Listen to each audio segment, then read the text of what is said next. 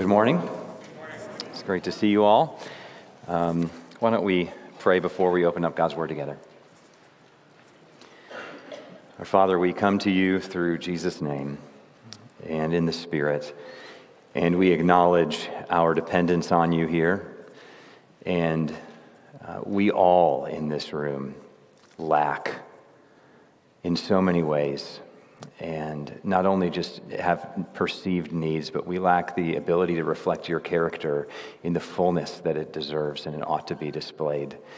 And so we pray that you'd make us a people here who embrace truth and love, and who have convictions and clarity of thought from your word, and also hearts filled with compassion for others. We pray that you do your work in your word this morning to cultivate the fruit of the Spirit in our lives of love and joy and peace and patience and kindness, faithfulness, gentleness, self-control. Pray this in Jesus' name. Amen. All right, well, this morning we are continuing our sermon series in the book of Leviticus. So if you'd join me in opening your Bibles to Leviticus 18. And if you don't have a Bible, what we do in this time is we're usually just working through a book of the Bible section by section. So we come to Leviticus 18 this morning. And so you can grab a Bible from under the seats nearby you. So I invite you to do that because we'll spend the next 40 or so minutes just working through a chapter in the Bible. And Leviticus 18 is on page 96 in those Bibles. And if you don't own a Bible, please take that. We would love for you to have it so you can explore more about who Jesus is. Well, we are living in the wake of a sexual revolution. And I'm not referring to the sexual revolution that started in the 60s. It had seeds certainly long before. I'm referring to a sexual revolution that occurred in the first centuries. In the first century Roman world, sexuality was viewed as merely a physical appetite. And it favored the powerful. So men could sleep with whoever they wanted as long as they were of a lower class and honor. And that applied to married men as well. Married women, though, could only have sex with their husbands. And the early Christian movement was revolutionary in that culture. One of the distinctives of the early Christian movement was its vision of sexuality. And this is part of what made Christianity attractive in the Roman Empire. Because it said that sex is not merely an appetite, it's a divine gift. It's a gift from God. And it's good. And it has cosmic significance. God is a God of love. History is a story of love. Marriage pictures the love of God for his people. And sex is a gift for marriage to express and strengthen that bond of committed, covenantal, consensual love. So this was radical, it was dignified, it was a cosmically significant vision of sexuality. It was certainly offensive to some, especially elites, but it was attractive to many. It equalized classes, it honored women, and it slowly won the culture, and it's influenced the world ever since. But now, a couple thousand years later, we're experiencing a second sexual revolution. It's been going on for the past 60 or so years in force, and the core of this is the belief that sexuality is fundamentally about self-expression. So this revolution is, in many ways, a reversal and transformation of that first sexual revolution in the first centuries. And so many people, including Christians, are starting to ask, has the second sexual revolution gotten it right? Should we rethink things? Is it time to change our vision of gender and sexuality and marriage? And certainly plenty of professing Christians and leaders and authors and parents are slowly shifting away from this Christian vision. And so this means that Christians who hold fast to Jesus are back in the position of the Christians in the first century. They're once again called to live a countercultural sexual ethic. So this morning we're going to look at a text that preceded both of these revolutions. It's Leviticus 18. This is God's instructions to Israel at the beginning of their history as a nation. So they found themselves in a similar kind of situation that the early Christians did in the first century and that Western Christians do in the Western world now. The nations around them were filled with various sexual practices, and God called Israel to a sexual ethic that was countercultural. And this vision of sexuality that God gave Israel is consistent with his vision for us today. So God has an unchanging vision for human sexuality. It's consistent from Genesis to Revelation, from Genesis to Leviticus to Jesus and to us today. So before we look at this text, I want to address a few challenges that we have with a text like Leviticus 18 that addresses this in the Old Testament. First of all, I just want to make it clear we're not addressing this text at random today, though that would be okay. We're moving through Leviticus, and so this is the chapter that we come to. Our pattern is to preach through books of the Bible and to take everything that comes in those books, to not skip and pick and choose, and so here we are. We come to Leviticus 18, addressing topics as they're relevant to culture as they come. Second, we need to be careful to not arbitrarily apply Old Testament laws to New Testament Christians. This is situated in the Old Covenant for Israel. So Jesus has now brought the New Covenant, and so we're not under the laws of Leviticus as Israel was. They're fulfilled in Christ, but they're still God's word for us today, and they express his vision for sexuality. And so as we'll see, the moral vision for sexuality here is consistent through the Bible. So Jesus didn't come to remove these expectations, but to enable us to fulfill them. Third, many people have referred to this text, along with about 5 or 6 others in the Bible, as a clobber passage.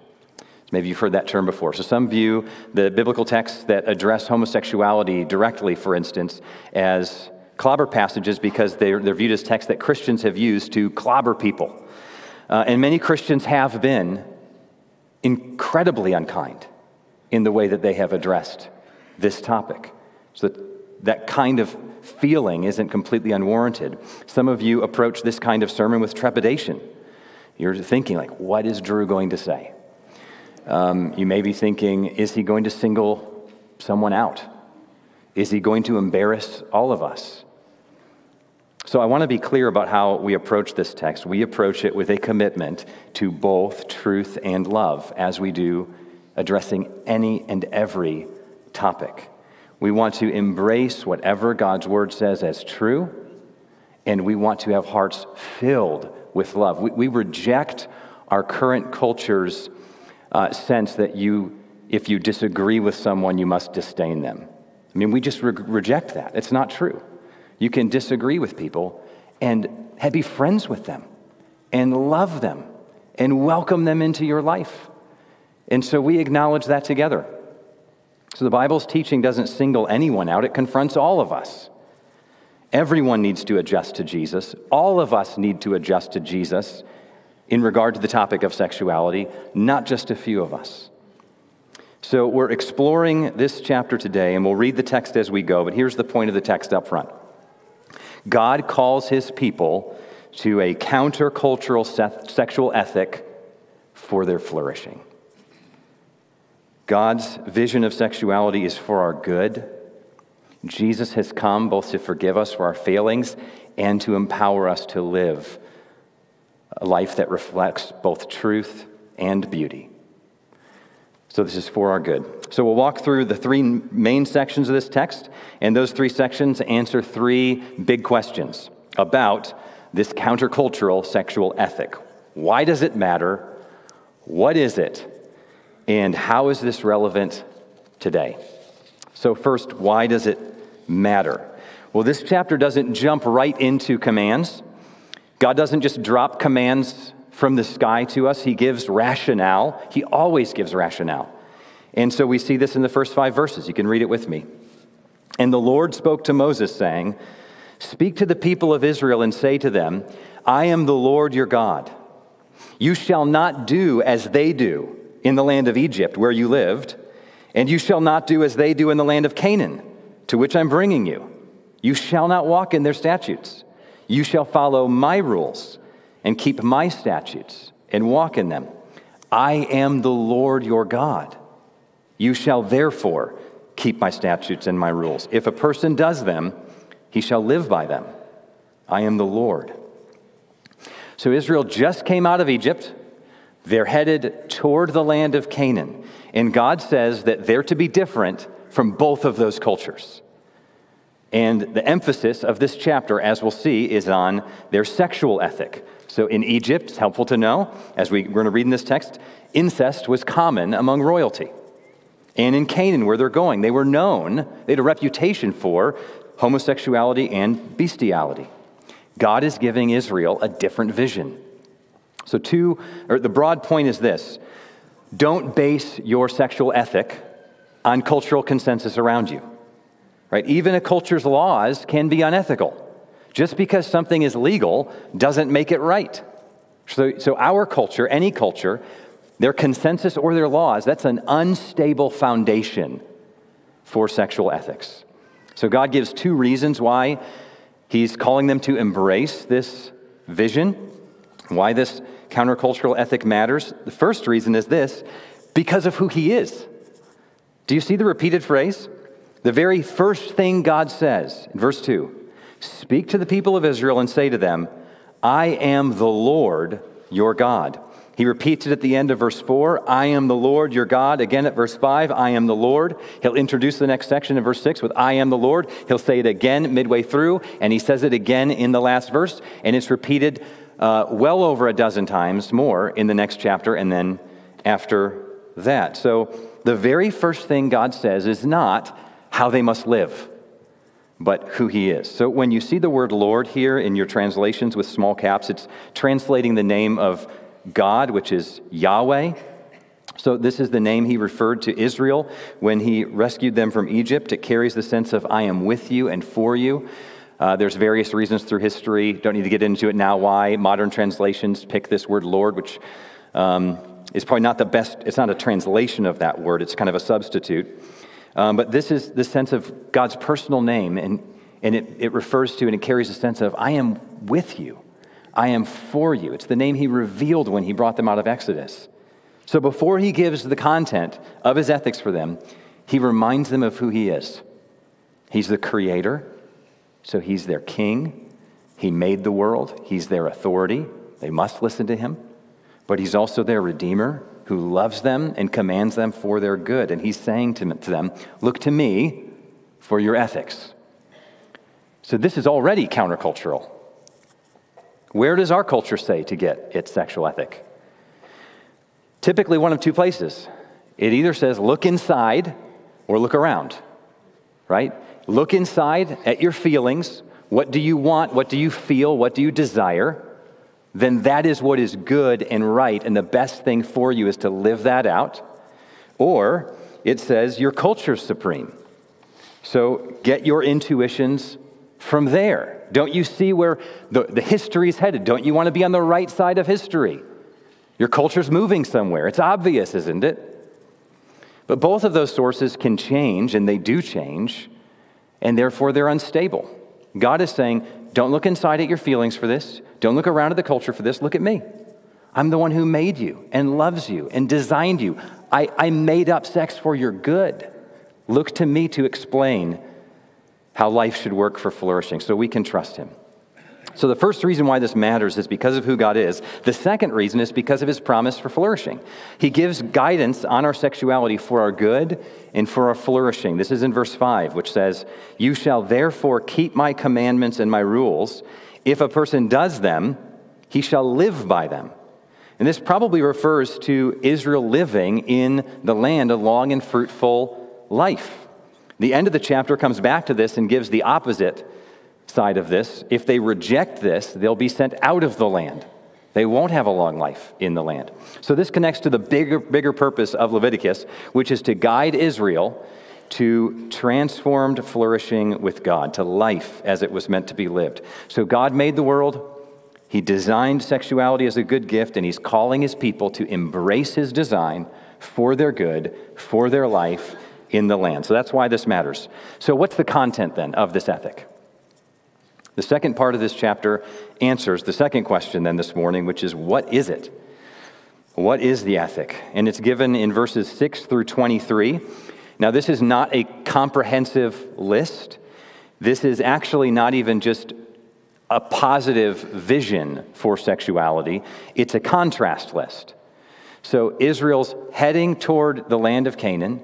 They've just come out of a certain culture. They're heading into another one. And so God's drawing attention to the things that the nations do that are out of step with his vision and saying, don't do those things. So the agenda of this chapter is set in part by what the cultures around them were doing. And there's 6 practices that Israel is to avoid. First, they're not to marry close relatives. Verse 6 is kind of the intro to a longer section about that. It says, none of you shall approach any one of his close relatives to uncover nakedness. I am the Lord. Now, that's a euphemism for sexual relations in marriage. And then verses 7 through 18 list all the various relationships that are included.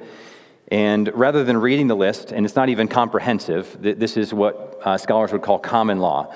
So there's examples given, and they're meant to be applied to similar situations. So this isn't even comprehensive, but here's a summary. It lists father, mother, sister, granddaughter, sister-in-law, aunt, uncle, daughter-in-law, sister-in-law. They also can't take a wife's sister as a rival wife.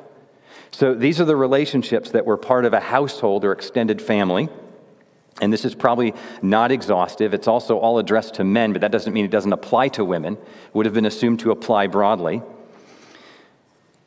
So one thing that's often overlooked is how a list like this, because we come to this with so many of our questions in mind, we can miss how this kind of list is meant to protect the vulnerable. This prevents men from forcing themselves into relationships with family members. It's giving legal warrant to resist the abuse of power. So God's people should be passionate, as God is, about protecting against abuse. And so we as a church want to protect and advocate for victims of abuse, and in this context, sexual abuse.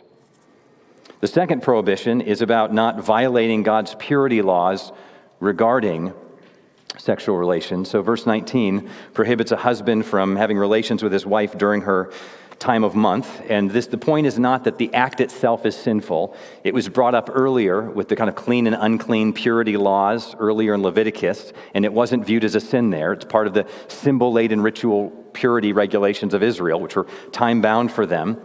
But it's connected to those, and God is saying in this context to blatantly violate that in the bedroom is wrong and is sinful. So you cannot blatantly violate, as an Israelite, these purification laws related to sexuality. The third prohibition is for adultery, verse 20. And you shall not lie sexually with your neighbor's wife, and so make yourself unclean with her. The fourth is against child sacrifice, verse 21. You shall not give any of your children to offer them to Moloch, and so profane the name of your God. I am the Lord. So this is connected to sexuality because children are the fruit of those actions. So this is about caring for children. The Canaanites and others around would sacrifice their children to an idol, a false god that they called Moloch. There's archaeological evidence of children being burned as offerings to Moloch in the valleys. And we hear about that and recoil. But the same dynamic is at work today. It's just more sanitized. One of the idols in our culture isn't Moloch, but ambition and individual success. Ancient people sacrificed children to Moloch. Our culture sacrifices children to ambition. Children inside and outside the womb are human beings worthy of protection. So our culture values caring for the vulnerable, and it's because of the influence of Christianity. But it's never consistently applied that ethic. It first denied this human right to slaves, and now it denies that human right to the unborn. The issue of abortion is the greatest social injustice of our time. So this is the context here. Christians are to advocate for the unborn. We advocate for adoption. We advocate for caring for mothers and fathers. in need. Fifth prohibition is homosexual activity. Verse 22, you shall not lie with a male as with a woman. It is an abomination. So this prohibits homosexual activity. But we should be clear that this isn't addressing attractions. So it's true that even though our desires are fallen and misdirected often and tainted with sin, that's true. And so same-sex attraction is here as part of the fallen world. So some of you may struggle with same-sex attraction, and we want you to know that you can live a life faithful to God, and you are welcome here in our church. You can resist that temptation and not pursue those behaviors. We are all living with broken and disordered desires as Christians, learning to follow Jesus faithfully. And so every one of us has to hear this message. It's not just those with same-sex attractions that have to deny themselves to follow Jesus. We all do. God calls all of us to reserve all of our sexual activity for the context of a marriage between a man and a woman. So all of us may struggle with misdirected desires. Many struggle with lust. Many married men and women struggle with attractions to other men or women who aren't their spouse. Many struggle with temptation, but we're together seeking to follow Christ, who calls us to self-denial. So we want to be a church that just is honest and open with who we are, and also honest and open with the truth of what it means to follow Jesus. So now we come to the last prohibition, verse 23. And you shall not lie with any animal, and so make yourself unclean with it. Neither shall any woman give herself to an animal to lie with it. It is perversion.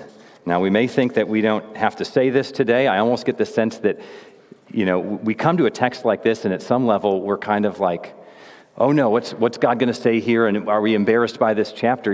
I get the sense, kind of spending time in this week, that you almost sense God is saying, do I really have to say these things? But we do. Just this past week, the esteemed in many circles ethicist Peter Singer was pushing this. An article was titled, "Zoophilia is Morally Permissible."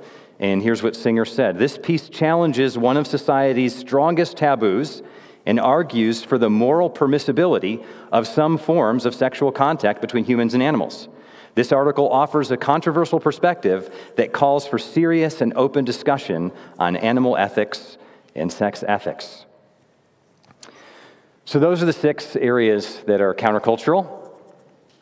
I mentioned at the start of this list that this isn't comprehensive. It's not a comprehensive vision. These aren't the things that, if those cultural things weren't going around, if God was, to pause in Israel and say, here's the positive vision, this isn't what he would say. He's doing this as a contrast to the surrounding culture. So what would God say if he was given just a context to say, here's the positive vision for sexuality? Well, we don't have to guess. That's why it's helpful to step back here and consider this. Because all of this that we've seen in Leviticus 18 is coming out of the convictions and principles from a positive vision. So every sermon in Leviticus, we've seen that there is one crucial and critical background to understanding the book of Leviticus. What is it? Eden, Genesis 1 and 2, the creation story. Leviticus is all about restoring the life that we lost in Eden. And so here, God is calling Israel to embody the ethic of Eden. That's the assumed background here, and it assumes an Edenic ethical ideal. Israel would have received Genesis 1 and 2 as their positive vision, and then now as they're coming out of Egypt and going into Canaan, God is applying that positive vision to the cultural practices that they're going to be tempted to engage in. And he's calling out these 6 issues. But these 6 issues are not the positive vision. The positive vision is Genesis 1 and 2. So I just want to highlight a couple things from Genesis 1 and 2 that stand behind all of this. Genesis 1 says, God created man in his own image. In the image of God, he created him. Male and female, he created them. And then in Genesis 2, God brought the man and woman together in marriage, and he's commissioned them in chapter 1 to be fruitful and to multiply and fill the world with the children that they will raise. So one of the key features of that vision in Genesis 1 and 2 for sexual ethics is integrity, meaning there is an integrity to the way that God created us. Gender, marriage, sex, our bodies, parenting, procreation, all of those belong together. There's an integrity to the way that God's made this. They're integrated, in other words. So in our culture, so this is one of the most distinctive differences of God's Edenic ideal and our culture's ideal right now. In our culture, all of those are isolated from one another and disconnected from one another. This is part of the disconnect between when Christians talk to other people who don't understand the Christian ethic, or even Christians who don't know the Christian ethic clearly. Christians will not be comprehensible to other people. You will not be comprehensible to people unless you explain this vision, I'm convinced, of this integrated whole. So, for example, gender is a gift we receive. And it's binary. God created humanity as male and female, Genesis 1. But gender is embodied. It's connected to our bodies. Our bodies are good. It's related to our biology. And gender and biology are both related to marriage. Marriage is between one man and one woman. And all of that is integrally related to sex. Sex is between a man and a woman in the covenant of marriage. That's what sexual expression is for. And all of that is related to procreation. Sex is certainly intended for pleasure, but it's also oriented toward procreation. Of course, in a fallen world, that's not always going to happen, nor is it the only reason for marriage and sex, but it's oriented toward procreation, and that is altogether connected to parenting. Because marriage is to be a permanent union, partly for the protection and provision of any children that are produced through the sexual union of this male and female together. So do you see that this is an integrated, holistic, positive vision? I'm not saying that explaining that way all of a sudden makes it beautiful to our culture, but that's the vision. It's a unified vision, and it's a gift from God, and it's for our flourishing. The prohibitions of Leviticus 18 are all addressing things that go against that vision. That's why they're there. That's why they make sense. That's how they make sense. So in our culture, this is one of the key differences is on this point. Our culture not only disconnects these things, but really at its core is consumeristic, which should be no surprise. I mean, consumerism is kind of a common feature of our culture, but it's also applied to how we understand all of these topics in our sexuality. And so we have applied that to sexuality. So our starting point is the individual and that individual's self-expression, the expression of their feelings and desires. And the individual can then determine how they want to engage with any of these topics and features. And all of them are disconnected, and modern technology has allowed it to be disconnected in many ways. And so they're there to choose. So gender is no longer connected to biology. It can be determined by our feelings. And modern technology can seek to try to adjust, at least at a surface level, biology and hormonal changes. Gender then is also not connected to marriage. People can marry of the opposite gender or the same gender. Sex is no longer connected to marriage either. It's for any relationship, or even if there isn't really a relationship. And procreation is disconnected from sex. If two people have sex and it produces a child, they don't necessarily feel committed to raising that child or seeing it through parenting, and they're not even committed to keeping it alive. So this is one of the key differences, and seeing this just helps us understand one another, helps us understand what's going on, so we don't have to talk past each other. We can at least just explain these two visions, see if that's what we're all both seeing in a conversation where we disagree, and just talk through it as reasonable, kind, humble people. So seeing this helps understand the logic and the integrity of God's creational ideal, and it helps us understand then what's Leviticus 18 doing here. It's reflecting that creational ideal in the context of cultures that have gone off of this. So that's the countercultural sexual ethic. The last section addresses the third question: how is this relevant This section is an exhortation to Israel. God said these things that the nations in Canaan did is leading to their judgment. It's a vivid imagery. Look at verse 24. Do not make yourselves unclean by any of these things, for by all these things from verse 6 through 23, by all these the nations I'm driving out before you have become unclean. And the land became unclean, so that I punished its iniquity, and the land vomited out its inhabitants. And then God gives Israel a warning then about this. These are the things those nations did, and he's driving them out. So here's a warning for Israel, verse 26 through 30. But you shall keep my statutes and my rules, and do none of these abominations, either the native or the stranger who sojourns among you. For the people of the land who were before you did all these abominations, so that the land became unclean.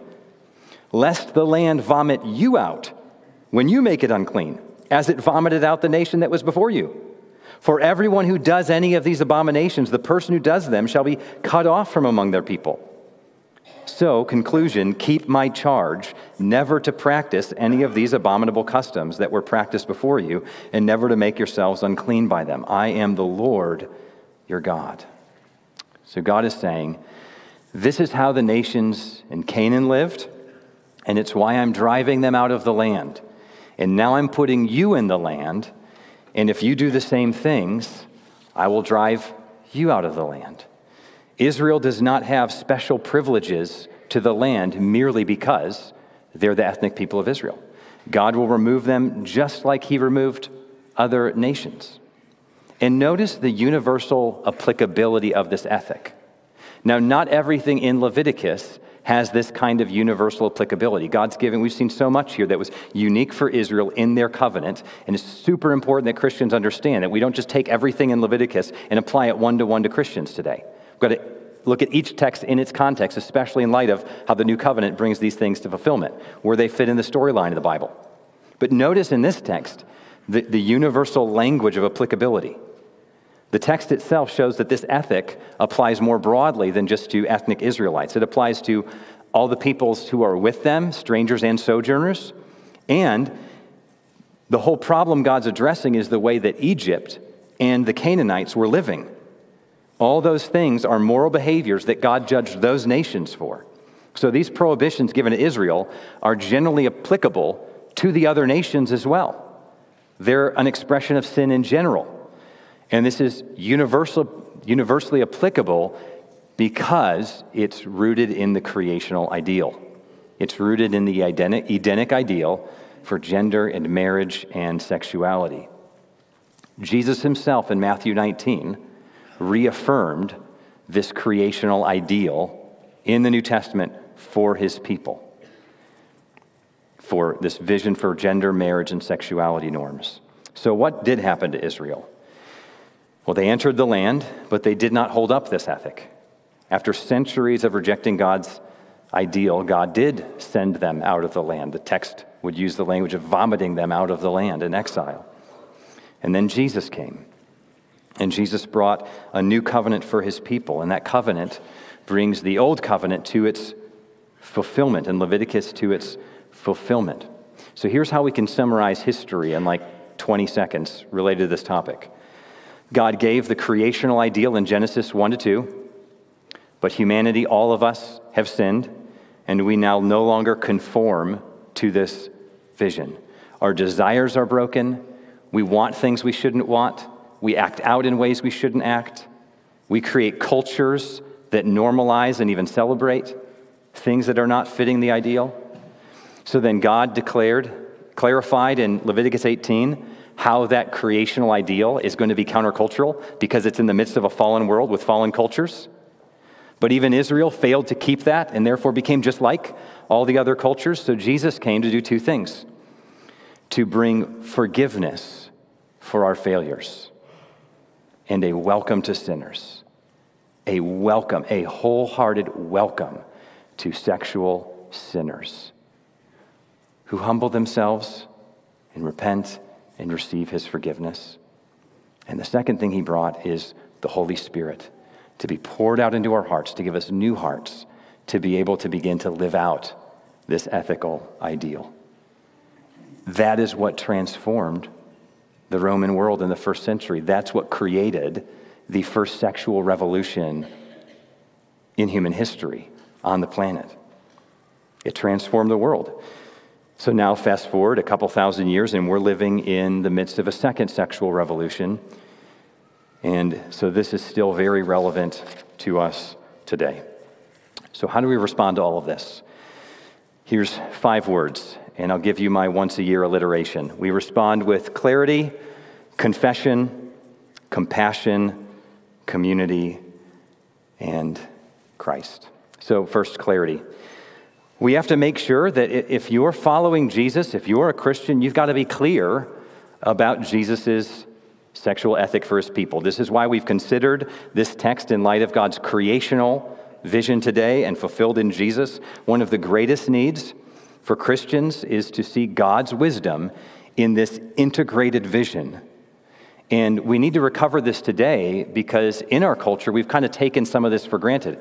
Our culture, there's been no time in our culture where this has been perfectly done. We're not like, this is not a call to rewind to the 50s. There was brokenness and a mess in our culture before that. This is about God's creational ethic and ideal fulfilled in Jesus to transform us. But our culture has been so influenced by the Jesus revolution in Western culture that we have taken a lot of these things for granted, but we didn't think through it. We didn't really have to think through it. We're just kind of living in these because it just seemed like it just fit our cultural sensibilities. Our intuitions as a culture were shaped by these things.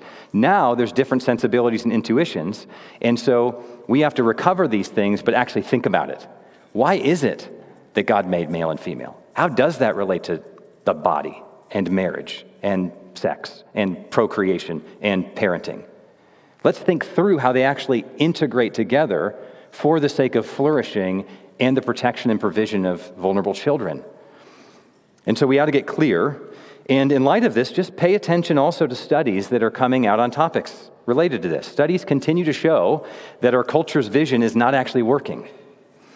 Studies show that couples that live together before marriage have less of a success rate. They show that adultery and divorce have massive consequences for children, even adult children.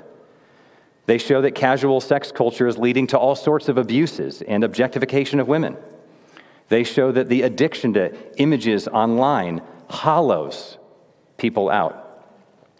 And under all this is our culture's value of the individual at the center of all things. We put the individual at the center of life, and feelings at the center of the individual, and sexuality at the center of feelings. And that becomes the core of our identity. Who are you? Well, I'm an individual with feelings, and my sexual feelings are the most important thing about me. And then how I relate to the world with these disconnected topics of gender and the body and marriage and sex and procreation and parenting is now how I pursue happiness. We are consumers. How can we use these things as objects to find personal fulfillment and satisfaction when the way that God made us is to put Him at the center and to cause us to flourish in community, thinking through how the way we live affects other people around us, and how we have both communal and individual flourishing as we embrace and live out this integrated vision, and how as sinners we have a welcome toward one another who fail at this, receiving Jesus' grace and forgiveness all through this. And parents, your kids are growing up in a culture that is very confused about all of this, and so they need you to be a safe place to talk about this stuff. I don't know, I'm not going to say an age when it's, time to start talking about this with kids. You know your kids, but chances are, if your kids are already a few years old and you haven't started talking about these things, they're hearing about it already. I mean, my boys were talking about last night. We were talking about these things, and they were telling me about Sesame Street and some other kids' movie, and just talking about it. It's there, creating these sensibilities. So talk about these things. And we want our church to be a safe place to wrestle together as sinners along the path of following Jesus. And if you don't have answers to questions, be honest about that and talk with one another and seek resources that help. So first, clarity, briefly for the others here. Confession. We've all fallen short of God's Edenic ideal. The biblical doctrine of sin means that every part of us is tainted, even our sexual desires. So we don't just embrace the truth, which could lead to spiritual pride and superiority, we confess sin in light of the truth. We confess where we failed. So this is not just a countercultural ethic. This is a counter every one of us ethic. Do you feel that? We've all have impulses and lusts in our hearts that are out of sync with God's ideal. And so the church is filled with many people who have a past and who have present temptations. I love 1 Corinthians 6, verses 9 through 11, where Paul says to the Corinthian Christians, part of this revolution that's taking over the world at the time, "Do you not know that the unrighteous will not inherit the kingdom of God? Do not be deceived." And then he lists things that are out of sync with God's ideal. "Neither the sexually immoral, nor idolaters, nor adulterers, nor men who practice homosexuality, nor thieves, nor the greedy, nor drunkards, nor revilers, nor swindlers will inherit the kingdom of God." So that's quite a list, and it includes the sexual issues of Leviticus 18. But what does he say next? Listen to this. Talking to Christians sitting in a gathering like this, "And such were some of you, but you were washed. You were sanctified. You were justified, declared righteous, happily and wholeheartedly by God, in the name of the Lord Jesus Christ and by the Spirit of our God." So Christians are gatherings of people who know what it's like to live this way. Such were some of you. And we also know what it's like to be washed, to be forgiven, to be justified. What kind of tone does that create in a church? We hold the truth and we extend all sorts of love to one another. So the church at Corinth was filled with people who used to live sexually broken lives, but they're under grace now. And so we confess our sin and seek forgiveness. Third, compassion. The people in our culture, or people who disagree with you, are not there to despise and disdain, but to love. They're all sinners like us. And while there are certain people who are leading this second sexual revolution of our day that should be opposed, there are many people just caught up in this. They're seeing that it's not working for them. And they need Christians to welcome them. They need churches to be places of help and hope for the refugees of the sexual revolution. Many of us are here as refugees of this revolution. This leads forth to community. Our culture is hyper-individualistic and hyper-sexualized, and it's not working. People are lonely, people are isolated, anxiety and depression rates are skyrocketing because we've made these issues the core of our identity. They need a community that sees their identity as more than their sexuality. A church can be a place of grace and belonging and the welcome of Jesus. And so finally, Christ. He died for us. He rose again. He poured out his Spirit to wash us through regeneration and to transform us, and he's coming back. If he is this for us, and he loves us like this, we can trust him. Let's pray.